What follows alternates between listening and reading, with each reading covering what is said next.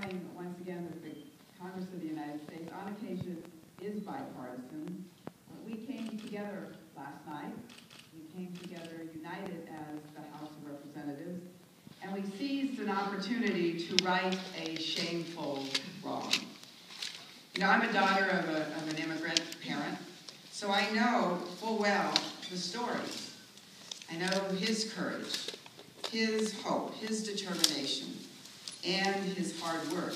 But most of all, I know of his incredible love for this country. And that is the story of every immigrant who comes to our shores.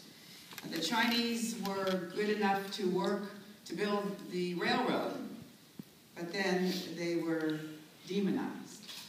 And I must say that in my very district, the internment of Japanese Americans occurred at Tanforan Park, and right outside my district at Angel Island, Chinese immigrants were detained and oftentimes deported. The good news is that one of our towns is named Burlingame after the minister to China, whose name was Burlingame, who actually created the Burlingame Treaty, which encouraged Chinese to immigrate to the United States and protected them against discrimination as well. So I would like to just close by saying how proud I am to join in this effort, but to also point out that there is more good news ahead. This is the San Francisco Chronicle today. And in the San Francisco Chronicle today, the headline reads on the front page, Asian Americans on top.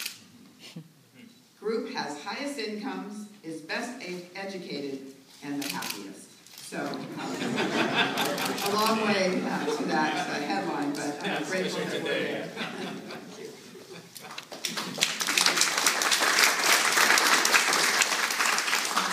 And now, Congressmember Ed Royce.